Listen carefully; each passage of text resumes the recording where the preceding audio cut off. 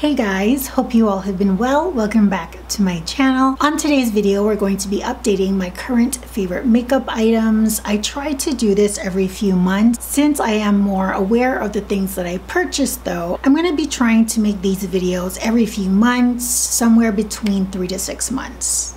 If you are interested in my current favorite makeup items, I hope you decide to stay tuned because we're going to get straight into the video. Starting off with bronzer, I've been loving this Fenty bronzer. I don't use it as frequently. Actually, no, that's a lie. I do use it in my videos quite a bit, but I also do use it a lot in my daily life. This is the shade that I have here. Based on the color that you see, it's a warm medium brown. When applying bronzer, I generally dab into it and then tap off the excess on a piece of tissue or my hand, and as a result, when I'm blending this onto my skin, it blends effortlessly. I prefer neutral or warmer bronzers because of my complexion. I love the formula of this. It's so easy to work with, and in comparison to all the other bronzers that I have, this is definitely the most warm, but it's not orange warm or red warm. It's a very flattering golden warm shade, and I've been using it quite a bit. I don't even know if you can see the FB on it anymore. It's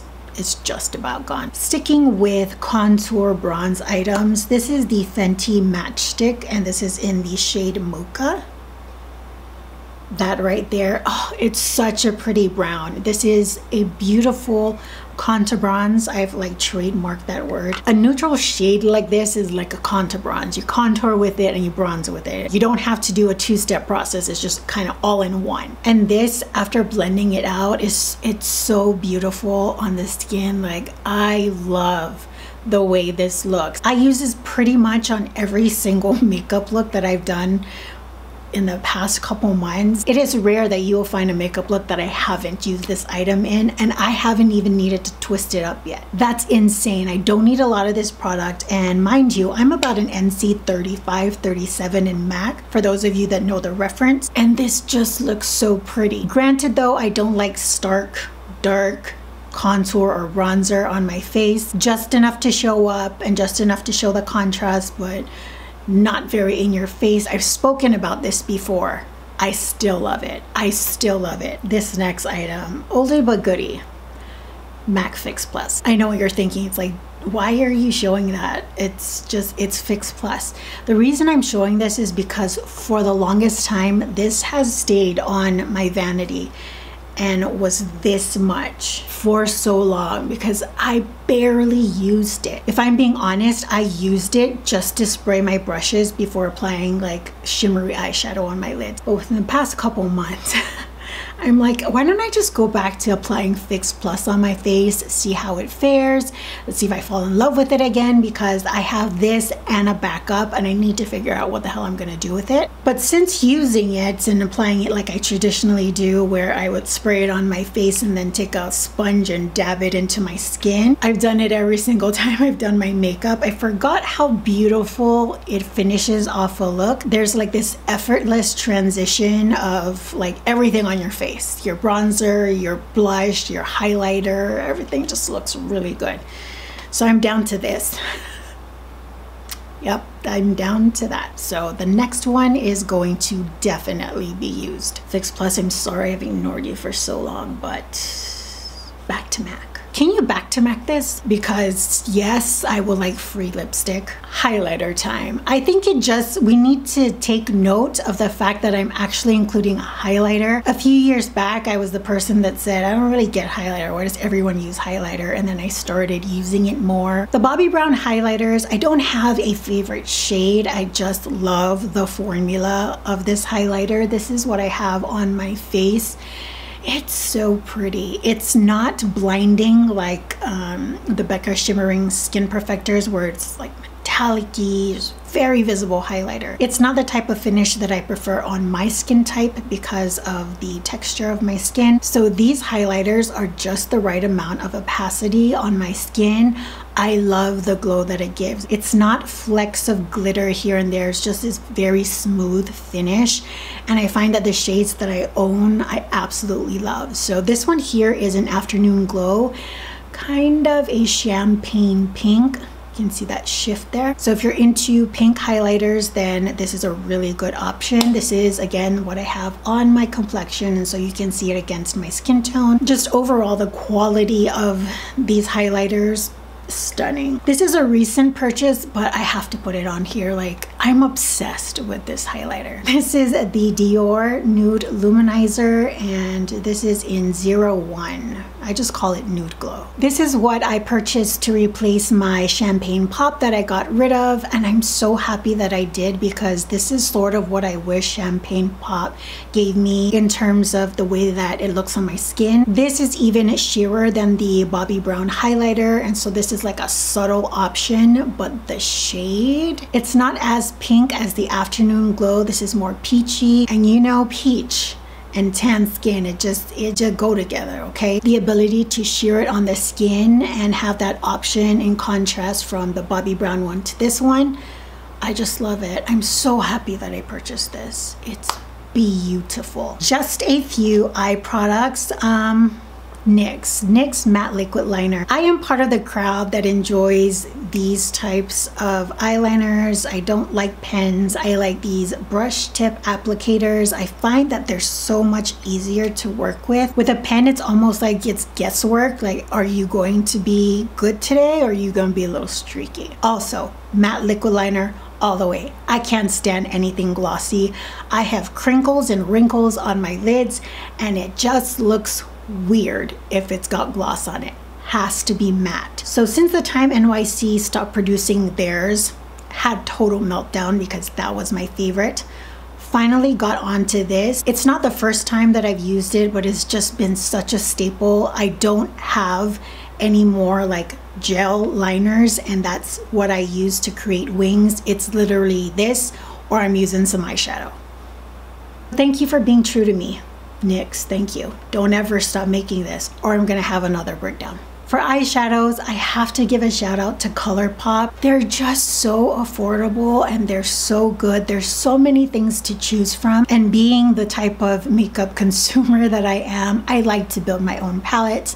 I love the color selection that I have. This one in particular is my like everyday brownie shimmers that I can put on any given occasion. It's good to go. This is the palette that I use. I don't know if you can tell, but this is a well-loved palette. Over time, I've gotten rid of a few pieces that I had in other palettes or felt that I just wasn't making enough use out of it. But all these shades here, I use them. With some of my other palettes, I do force myself to use it. I want to keep it, but it's not like I'm constantly thinking about maybe I should use that shade.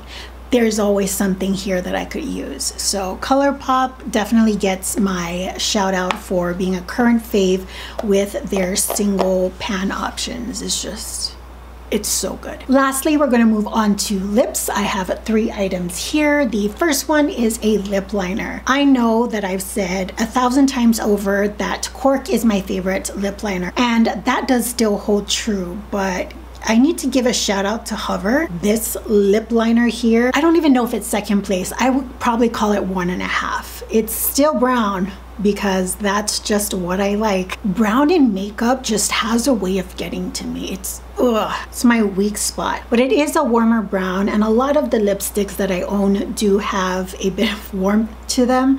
So if I'm not feeling like having as much of a dark contrast with my lips like Cork gives me, Hover is always there. It's always there to save the day. Because I have a tendency of overusing Cork, now I have a tendency of overusing Hover.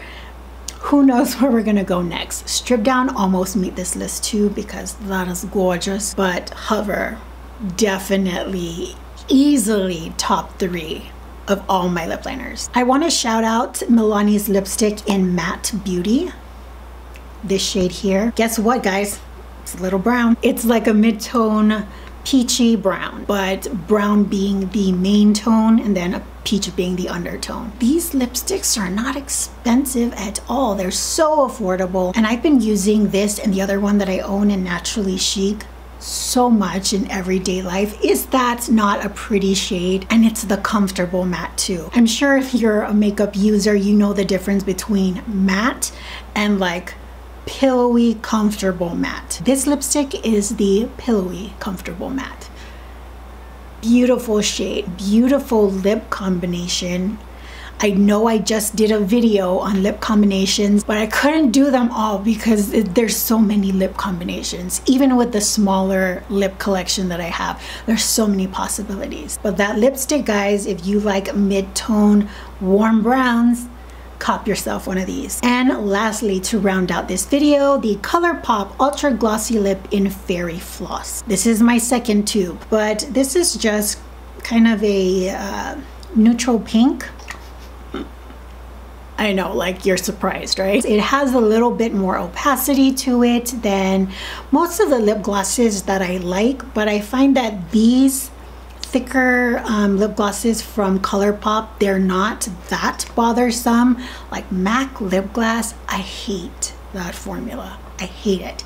It's not as thick as that, but it's definitely not as thin as some of their other ones that come with a doe foot applicator. I feel like you can tell what kind of lip gloss you're getting based on the lip applicator. So this has the brush tip.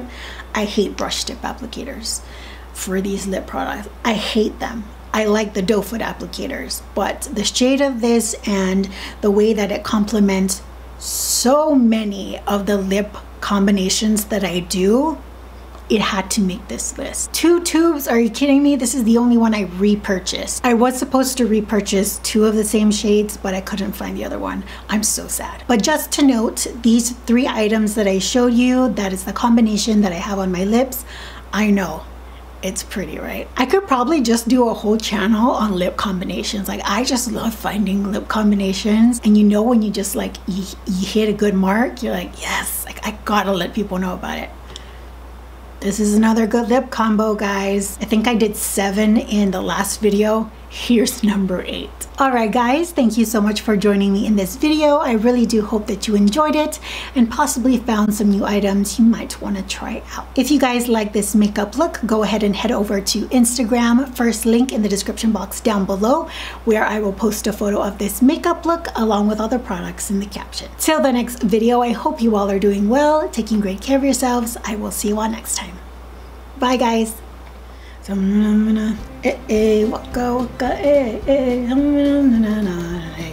it's time for Africa. Anyone else watch the Super Bowl halftime show at least 30 times since it aired? I know it's not just me. That halftime show was fire.